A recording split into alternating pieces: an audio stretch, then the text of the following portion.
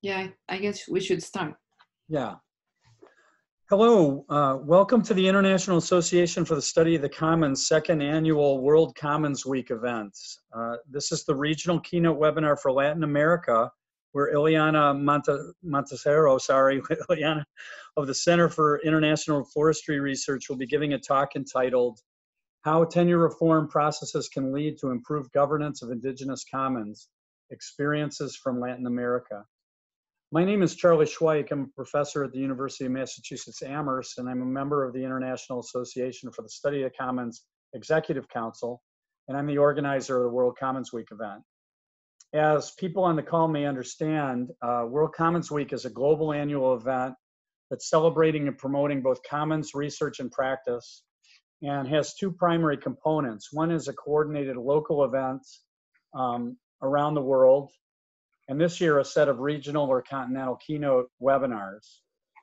The latter is one of IASC's efforts to promote a global dialogue on commons research and practice by taking advantage of internet-based webinar technology, allowing our community to gather virtually while reducing our community's carbon footprint and its impact on the global atmospheric commons.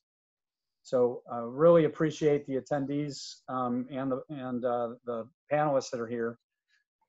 Before I turn it over to Peter to introduce our speaker, let me explain how the webinar will work. So we've asked Iliana to talk for roughly 35 minutes. I'm going to act as the timer.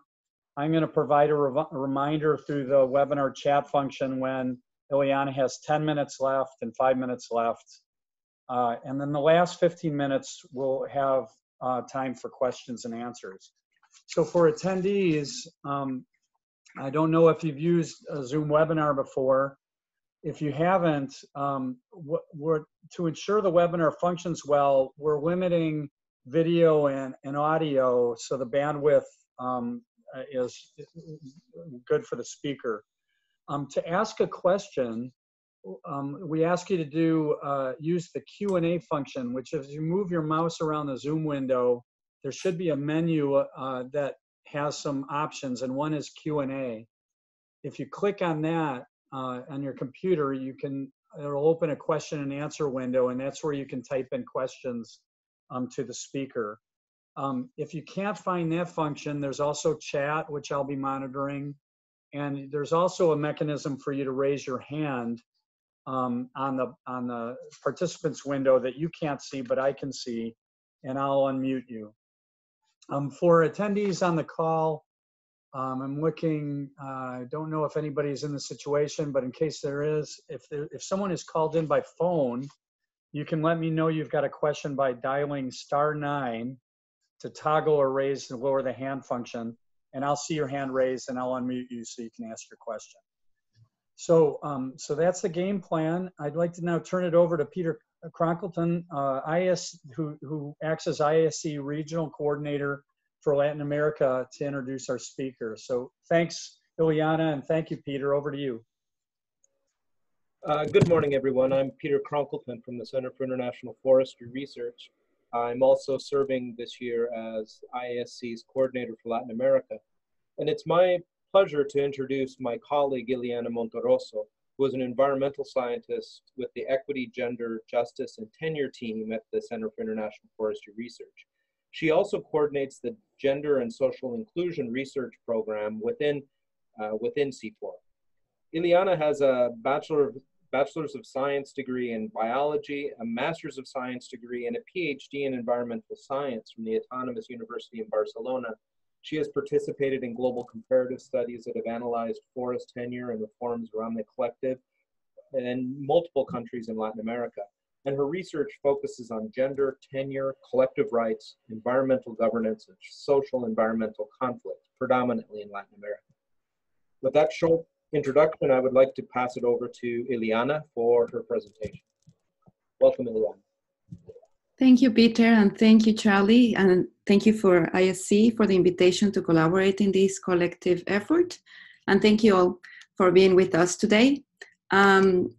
During this presentation, during this presentation, I will draw on extensive research on forest tenure reforms to analyze recent processes of right devolution on large forest areas from the perspective of commons. Focused on Latin America, I will lay out a definition of indigenous commons and discuss how the process of reclaiming commons can help us understand the challenges that emerge from existing policies that formalize collective rights to lands. So you'll see my presentation will discuss briefly the research study that provides empirical basis for our analysis, presenting some concepts and methodological approaches. Then I will discuss the process of evolution of indigenous commons in Latin America and our understanding of the concept. And drawing on specific examples, more on Peru and Colombia, I will discuss existing challenges as well as existing challenges and also provide some policy recommendations. So to start and tell you a bit about this global comparative study on forest tenure reform, this is a 5-year research project that used mixed method approaches to collect information on recent tenure reform processes in 7 different countries. The extent to which we collected the information varies, and you will see Peru, Uganda, and Indonesia is where we collected information at the community, subnational, and national level in comparison to the other countries.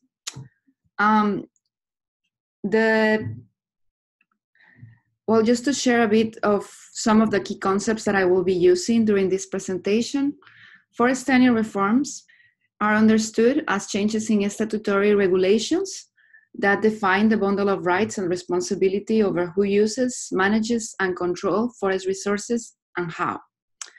While some of these reform processes have also targeted individual property rights, in this presentation, in our analysis, I will be talking mainly on collective tenure regimes, which refer mainly to forest-dependent communities, indigenous peoples, and Afro-descendants.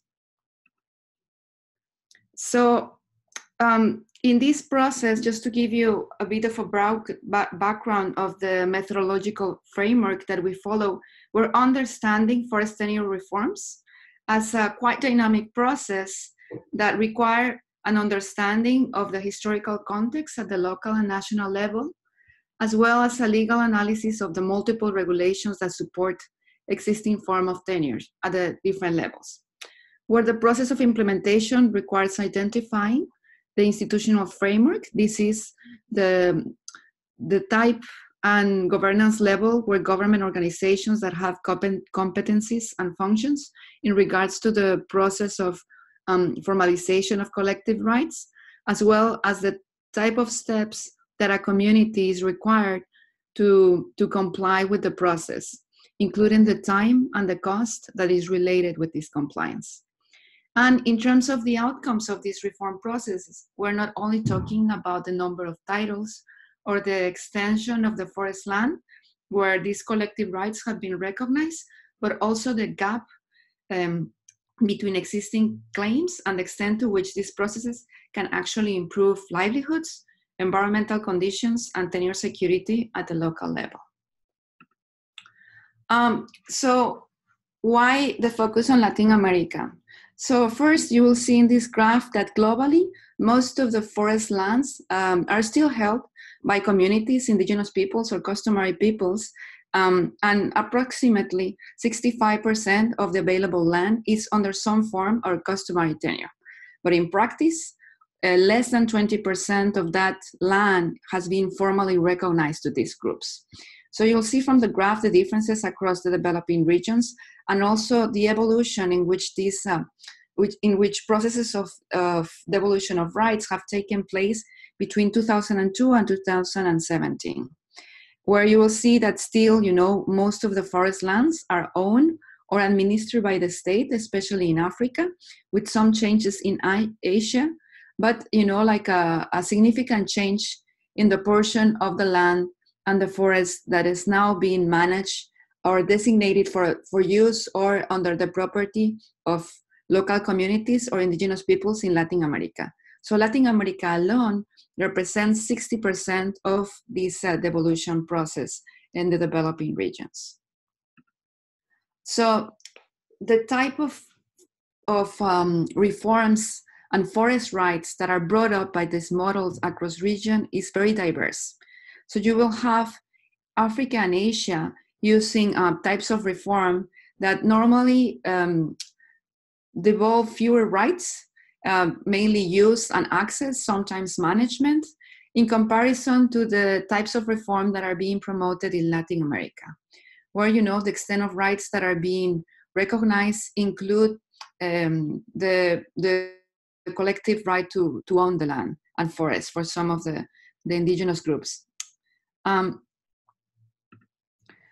So a lot of this process that we observe in Latin America needs to be understood in the context of how the indigenous claims over commons have evolved, and in particular the role that the indigenous movements have had in terms of claiming access and control over resources. So in the case of Peru, we see the key role that IASC, the Indigenous National Federation, has had in terms of not only making sure that the regulations are in place, but also promoting that the regulations are being implemented. Or Yatama in the case of Nicaragua, or the Proceso de Comunidades Negras in Colombia, and also in Colombia. So a lot of these movements, the indigenous claim over commons from these movements were centered in the recognition of identity, closely linked to the recognition of autonomy and self-determination, that push towards the recognition of land and the formalization of resource rights to claim, tied to this concept of identity. So a lot of these historical struggles that determine the resource access and entitlement to indigenous peoples in the America region. So in terms of the concept of indigenous peoples' rights and indigenous commons in Latin America, there's two processes that we think are very important to understand how it evolved. First is the whole international negotiations around conventions that formalize collective indigenous rights. More specifically, the United Nations Declaration of Indigenous Peoples in 2007 and the ILO 169 Convention in 1989. That not only recognize the collective right to land, but it also recognized the right to self-determination and autonomy, and the recognition that indigenous peoples have suffered loss of control over their lands and resources.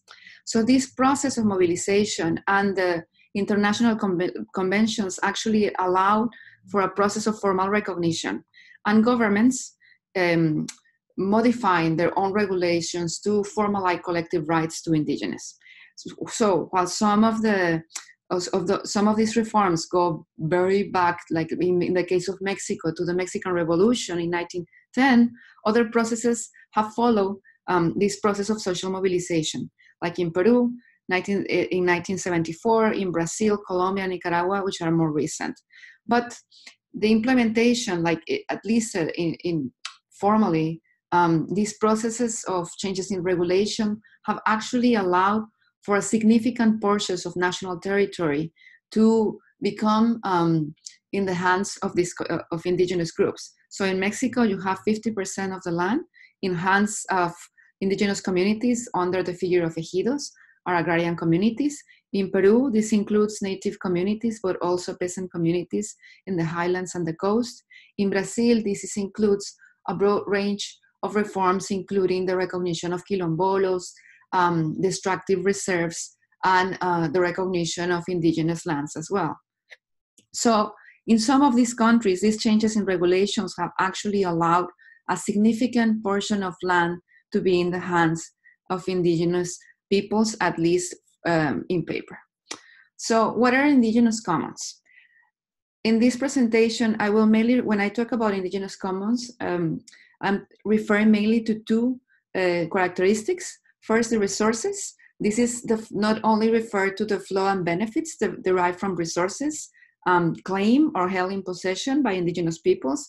So it's both the tangible and the intangible goods and services provided by the resources where indigenous peoples exist. So this would be timber and non-timber forest products, but this could also refer to the knowledge and traditions that indigenous peoples tie to the forest lands. But it also refers to the set of institutions, including customary or traditional institutional arrangements that promote collective action and define the way indigenous peoples access, use, and manage the resources. And another characteristic that, that we also recognize when we're talking about indigenous commons, in the case of Latin America, is the specific link with territorial demands. So the recognition or the formalization of resources for indigenous peoples is quite tied to the recognition of the territory and the fact that the identity and the culture of indigenous peoples is tied to the recognition of the relationship that they have with the territory. So historically, commons have played a key role in sustaining indigenous knowledge, culture, and traditional practices. Across the region, the state may or may not recognize these systems. So whenever I talk about the institutional arrangements, defining, it's not only about, the formalization process, but also those institutions that actually legitimize the different claims over indigenous commons at different levels. So sometimes these claims might be formalized through the state by the promotion and of legal regulations. So there is a law, a guideline, a provision that specifically recognizes the collective right to land or to forest, to indigenous groups. But in some other cases, this set of institutions also exists at the community level, and it refers to the arrangements that determine who will get to use which resources and how. And this can be either written formally or not. So while during the previous slide, you could see that in the Latin American region, we have witnessed an important extension, not only in terms of extension, but also in terms of the changes in regulations that have actually recognized collective rights to indigenous groups and different processes of formalization that are being implemented on the ground. We still observe that there are challenges to secure and support effective governance of indigenous commons. And for the sake of time, in this presentation, I will mainly refer to 4. So the first challenge refers to the reconciliation of the scope of rights granted with existing claims over resources. And this goes back to how the governments actually are understanding the claims over commons versus how these are being formalized on the ground. So, and the scope of rights that the regulations are actually recognizing. So what's happening on the ground is that we observe that even though, there is regulations in different countries are recognizing rights over land, some of the key natural resources are excluded. So let me give you some examples from Colombia and Peru. And sometimes those regulations are tied to restrictions or the ability to use or derive benefits from the rights acquired. So in the case of collective tenure in Colombia, and I'm going to be referring very quickly to the reform process in Colombia, well, the formal recognition of collective tenure in Colombia dates back to 1991, which is also the year that Colombia endorsed the ILO Convention 169. In the case of Colombia, there are 2 specific forms of collective tenure that are recognized by law: the Indigenous resguardos and the Afro-descendant communities, or the community councils. However, with the implementation of the peace accords, there are new forms that are being discussed for the recognition of collective rights, of collective tenure, and I'm referring mainly to the peasant reserve zones that are being discussed as another potential figure of collective tenure under the peace agreement, but still under discussion. However, as we were talking previously, these regulations coexist with other regulations that define the access to forests and the establishment of protected areas. So, in this map, you will see the distribution of indigenous resguardos and Afro-descendant communities. In the case of indigenous communities, mainly in the Amazon, but also in the highlands. In the case of Afro-descendant communities, mainly in the Pacific or in the Choco region, but also in the Caribbean. But one of the things that we're seeing is that despite there's already almost 33% of Colombia that has already been formalized as collective tenure, there are still some claims in terms of pending, in particular for Afro-descendant communities, especially in the Caribbean region. So moving to the second example, in the case of Peru, the regulation of Peru is one of the earliest in South America. The first regulation of Native communities in the Amazon dates back to 1974, with some changes in regulation that came afterwards. And then in the case of indigenous communities in the highlands and the coast, that took in the late 1980s. And like there have been, even though there haven't been that major reforms in terms of these two regulations that recognize the collective rights to land, there have been a lot of reforms in terms of regulations that regulate forests and lands. So that creates a lot of problems in terms of implementation and in terms of how this indigenous group can actually benefit from the rights acquired. So in terms of the claims of the implementation process, even though in the case of Peru, there is a significant progress in terms of the number of communities, but also the extension, the area where these communities have been recognized, there is still a number of claims in terms, like not only from Native communities, but also peasants, in terms of like being able to respond to the communities that have not yet been titled.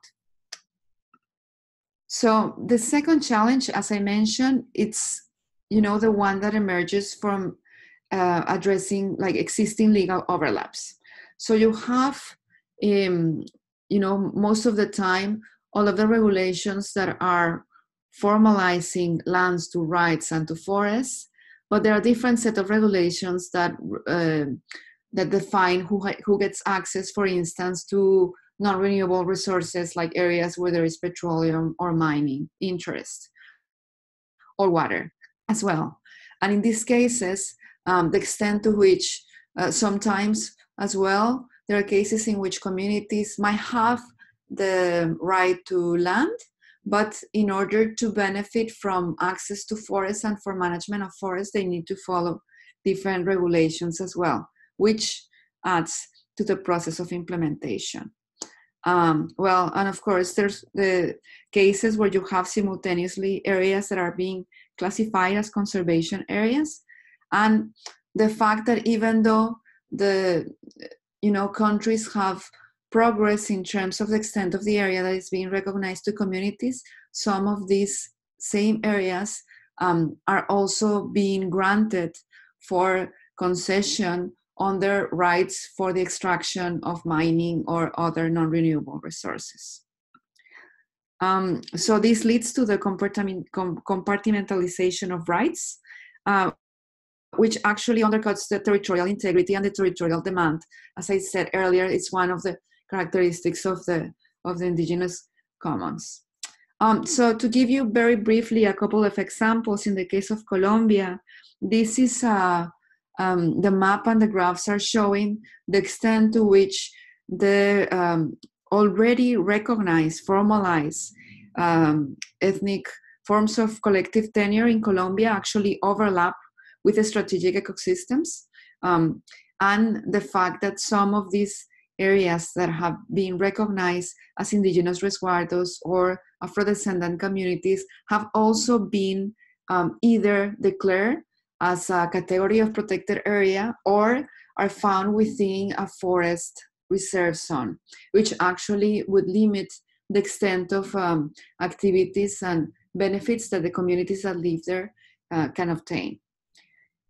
So in the case of Peru, we actually map 5 different types of overlaps where communities can either, like a community that's interested in being titled or that actually has already been titled, sometimes overlaps areas that have been mapped or targeted for timber production or have already been categorized under a protected area, or are being also claimed by an individual to claim individual property rights. So the problem here is that each type of overlap requires a different legal procedure for communities to actually either be able to get their collective title or be able to acquire rights from the once the community has been formalized.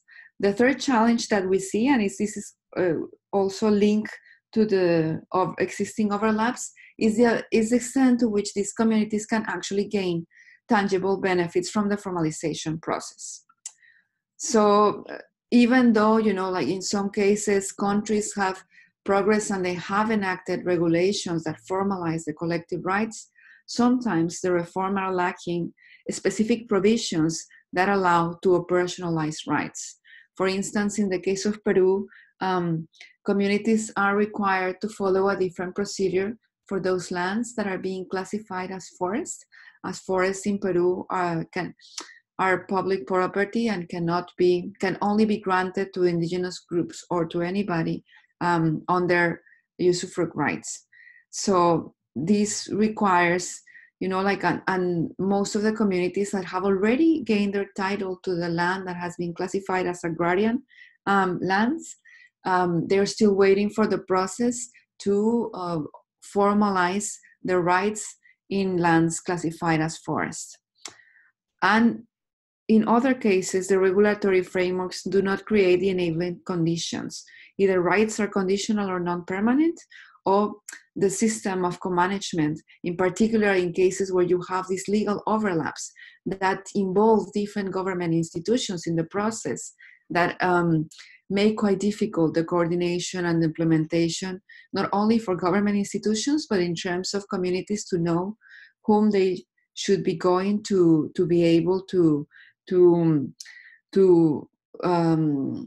gain benefits from the management of forests, and this creates additional costs and burdens.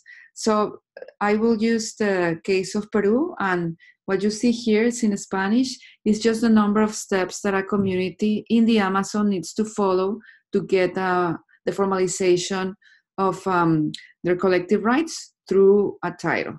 And communities are required to follow 22 different steps, which involve different institutions. So we map the steps, but we also map the number of government agencies involved.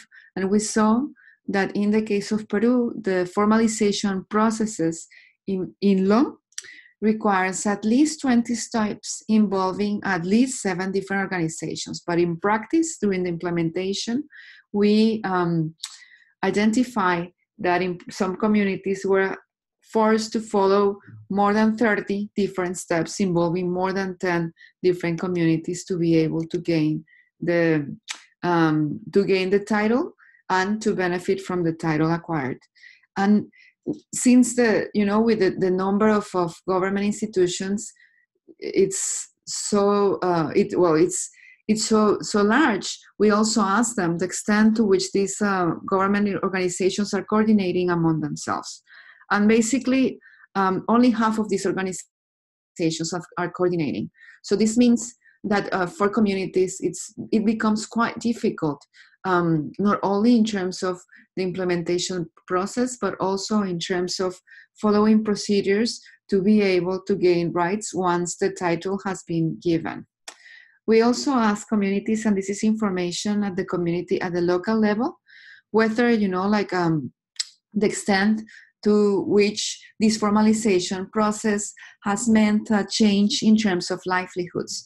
And we ask them their perception to whether, the titling of their community had actually it meant a change in the livelihoods. And we see changes across not only at the regional level, but in terms of who's benefiting from these reform processes.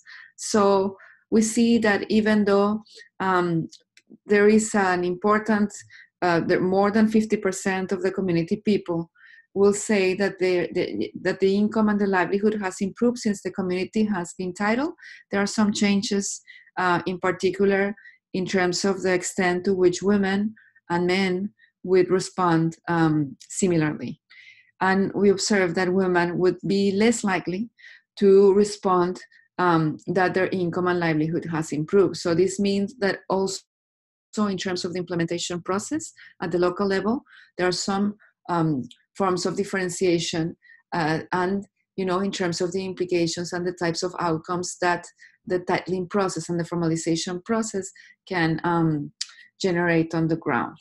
We also asked them, you know, like how the titling process made any difference in terms of the extent to whether the perception on tenure security. And we also see these changes in terms of how women and men perceive tenure security, even though more than 75% of both men and women would say that they perceive their rights and the access to land and forests have become more secure since the titling process.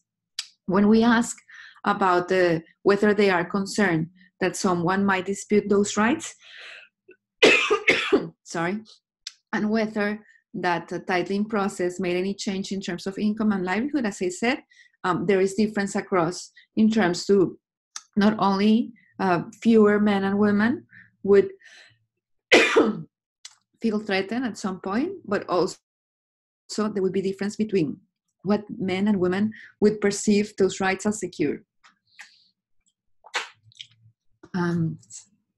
Okay, so the fourth challenge is tied to the notion of territory and the fact that the formalization process is one thing, but the operationalization of the formalization process into the governance of this as a territory, it's more complex. So formalization redefines the collective, but not the representation. So issues of legitimacy, of authority, required other type of processes. The formalization and the titling or the titling process does not necessarily resolve internal conflicts nor eliminate external pressures, and this becomes quite evident, for instance, in regions like Madre de Dios in the case of Peru, where there is more pressure on some communities because of mining interests or petroleum interests. But also the fact that the operationalization of territory, the construction of territory requires a clear consensus on boundaries, but also a shared understanding of rights and agreement on authority. And, you know, institutions that emerge from constant negotiation and adaptation. So this is an ongoing process where the process of formalization is just the beginning. So just to closing this up, we also observe that the perception on tenure security from different level at the local level, but also at the subnational level, is not necessarily also only tied to the title. You know, like the formalization processes in different countries have been promoted with the idea that titling will lead directly to tenure security. And just to share very quickly an exercise that we did at the local level in terms of, you know, how local communities and how subnational stakeholders perceive tenure security. One of the things that we observed from results is that you know, the community, the relationship between how the community perceives their rights are secure is also quite tied to the conditions of the forest and the relationship between the community and the government and the role that the government institutions have in terms of what happens after the titling has been enacted. So what are the policy implications that we can get from these discussions? So we see that while reforms that recognize collective tenure rights are advancing across developing regions, there have been indeed major reforms and changes in regulatory frameworks. There are variations in terms of the scope of rights that are being granted during the formalizations, and sometimes these formalizations are lacking the clarity or the specific provisions to actually exercise them in practice. We see that the implementation is very diverse but also in terms of how the tenure security perception actually varies across men and women. This shows that it's quite important also to address gender issues and how the different groups, not only women and men, but also different groups from different ethnic groups or from different age groups could have different perceptions and ways to benefit from the devolution processes to ensure that these formalizations are not actually promoting further social differentiation.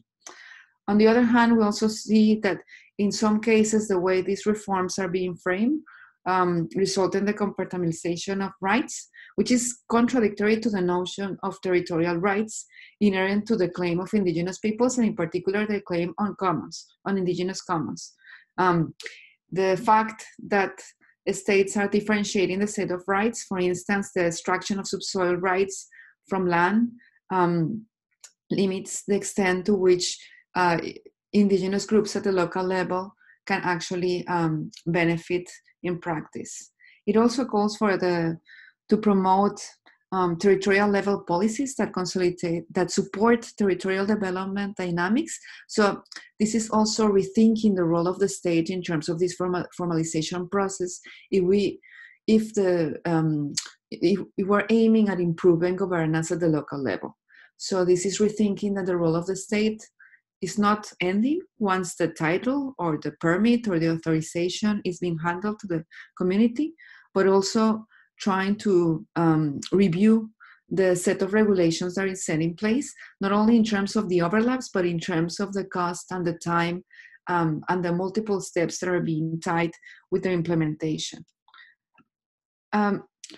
We also observed that the ongoing recognition of indigenous commons in the case of Latin America is also highlighting some of the governance challenges that are emerging from the formalization of these rights.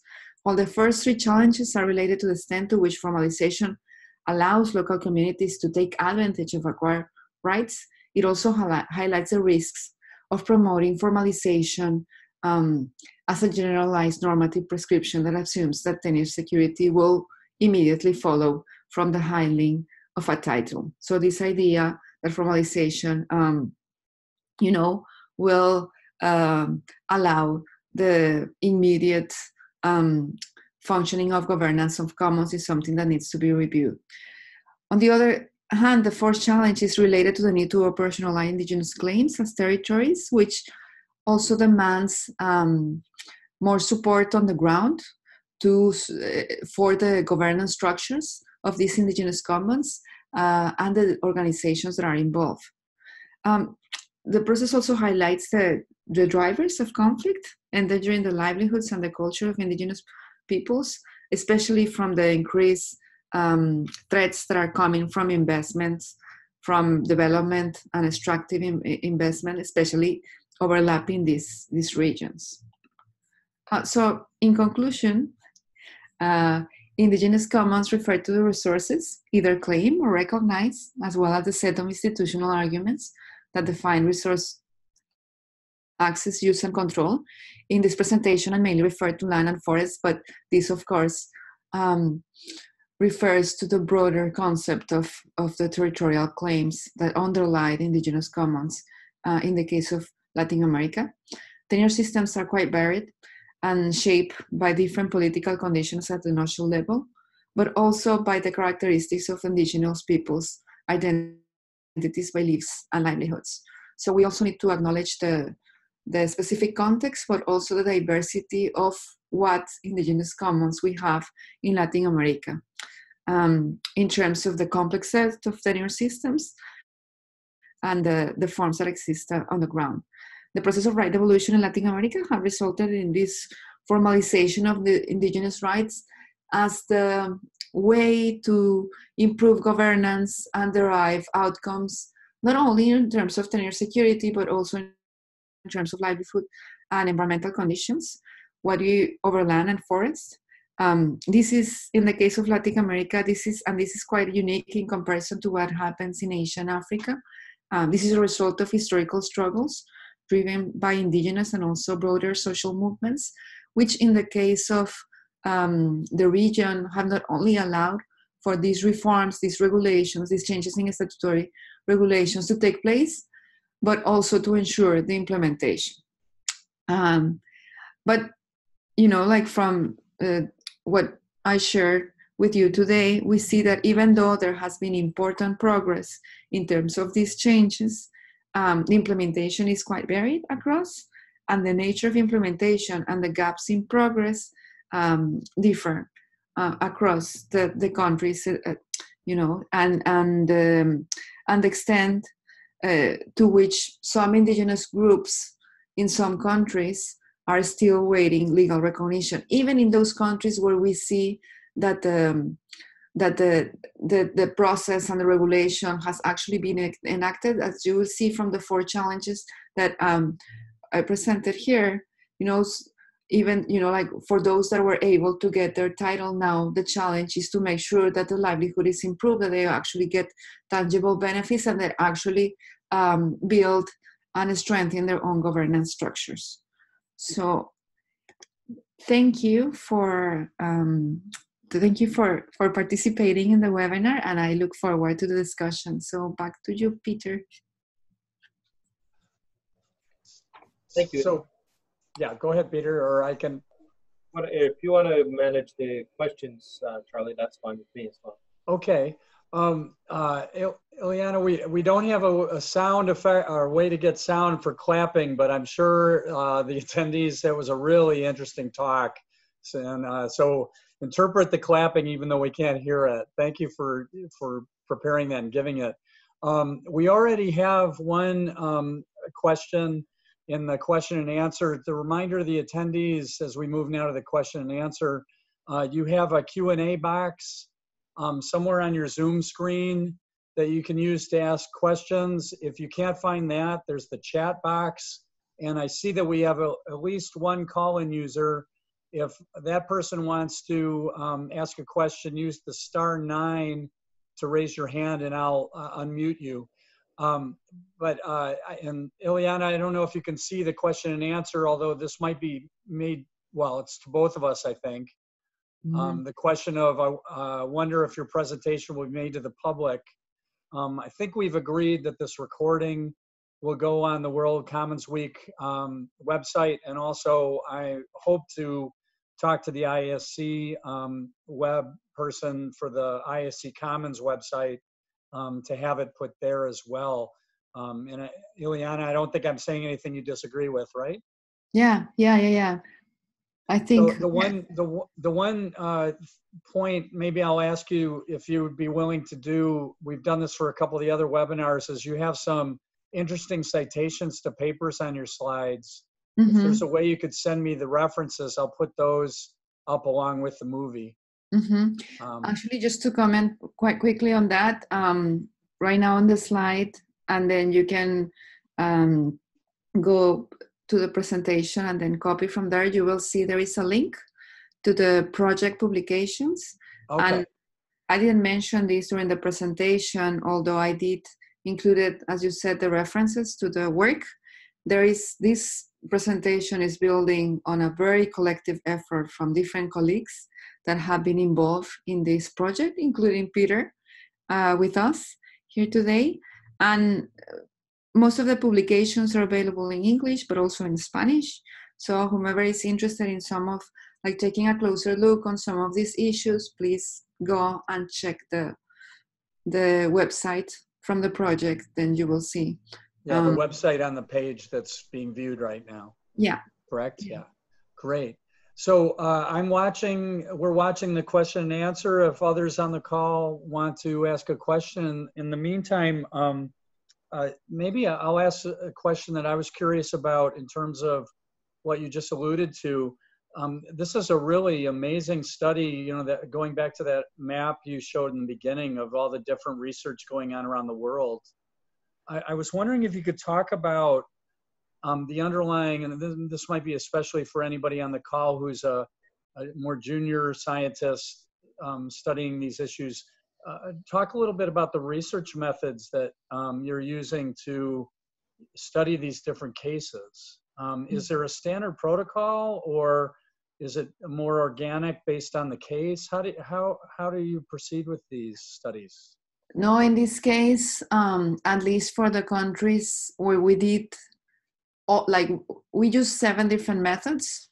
And some of these methods, and that's kind of the main variation between the countries. There's 3 countries where we used the same protocol for collecting the information, and the tools, the data collection tools varied from the work at the community level, where we combine focus groups, households, intra-household surveys. So we collected information both from the men and the women, key informant interviews. Then at the subnational level, we use scenario exercises, participatory scenario exercises, involving not only people from the communities, but also from indigenous organizations and other NGOs and government institutions working at the subnational level.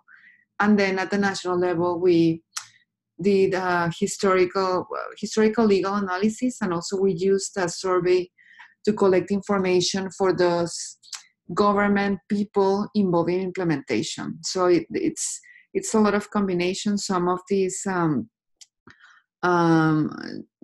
tools can be, like, the way these tools were used can be referred in the publications, but of course, if anybody is interested in any specific tool, then you can contact me. And also, to respond to Maria Paula's question, in terms of the work and the analysis that we did on gender, maybe we should repeat the question, because well, I think the audience can see it, but I'm just in case somebody can't, like on the phone. Yes. So thank you, Charlie. The question from Maria Paula is that she's doing research on the intersections on youth and gender in indigenous territories in Bolivia.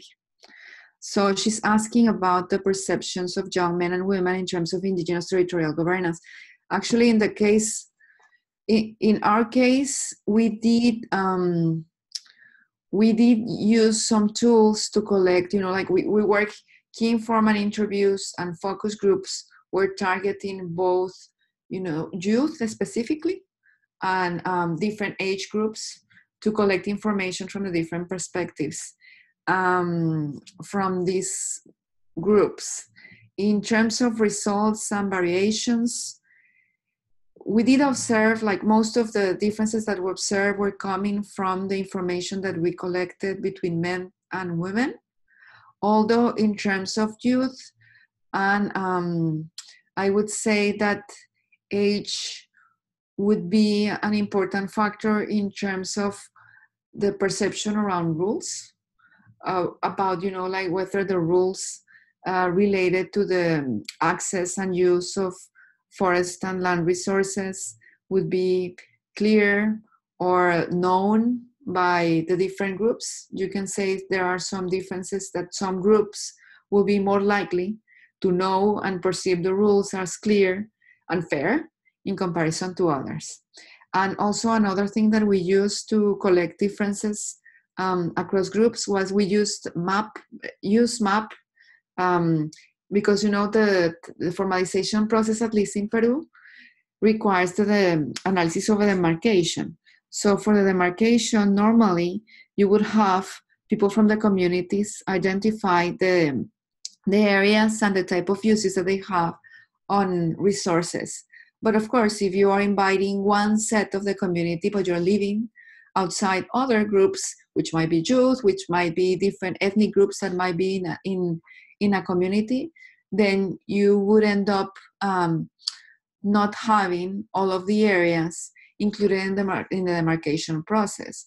So from the results that we saw, especially from women and men, we were able to show that there were some areas and some uses that were not being mapped whenever you, like, depending on who you were including. So if this is just the way this is being accounted in the demarcation process, might mean in practice that you're leaving some rights or you're excluding some traditional use rights in the process of formalization.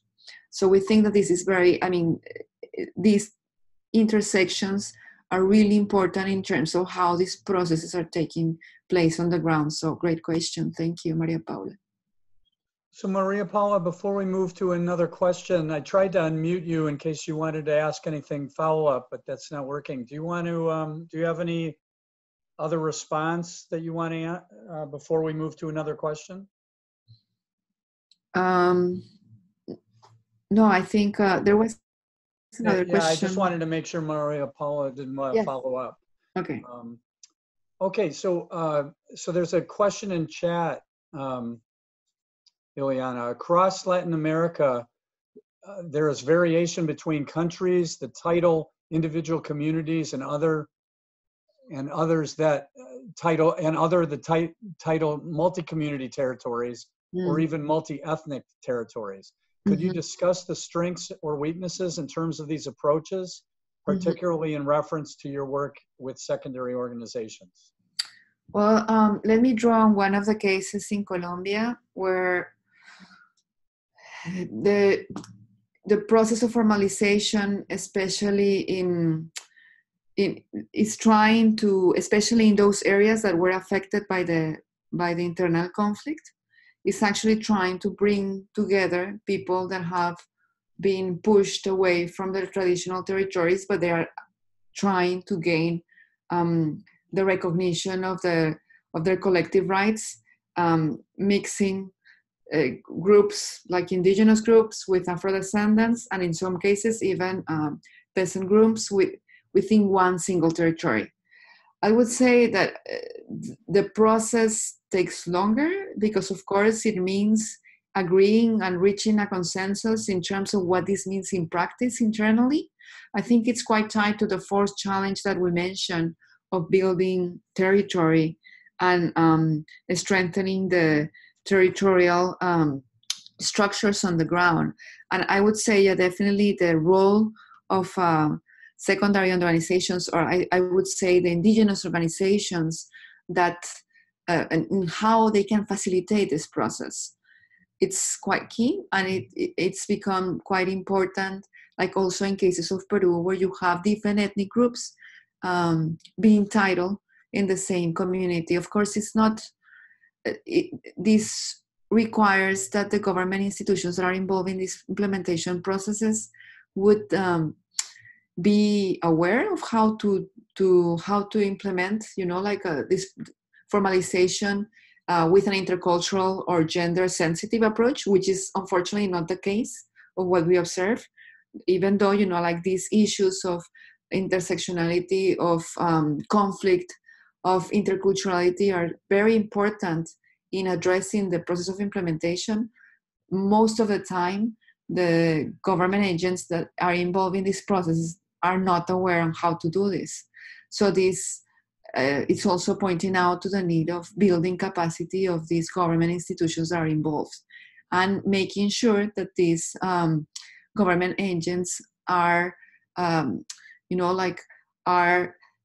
have the tools to be able to address conflicts on the ground in these type of cases.